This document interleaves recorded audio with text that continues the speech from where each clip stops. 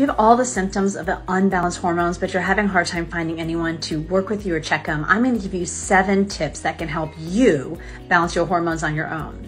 The first is you need to move more.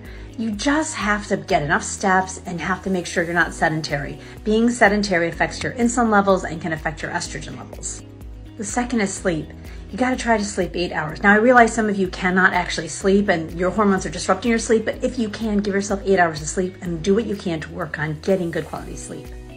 The third is eat more veggies, preferably raw. I've been traveling the last couple of days and I noticed that eating out, you really can't get that many vegetables. So if you're traveling or if you just are at home, make sure you're getting every day some raw veggies. Cooked are fine too, but raw veggies are really good for your estrogen detox.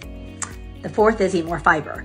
I know that Americans don't eat enough fiber and it has to be at least 30 grams a day. Fiber affects the third phase of estrogen detoxification, which is your elimination. So make sure you're getting enough fiber in your foods, either with a fiber supplement, a fiber powder, or in the foods that you eat.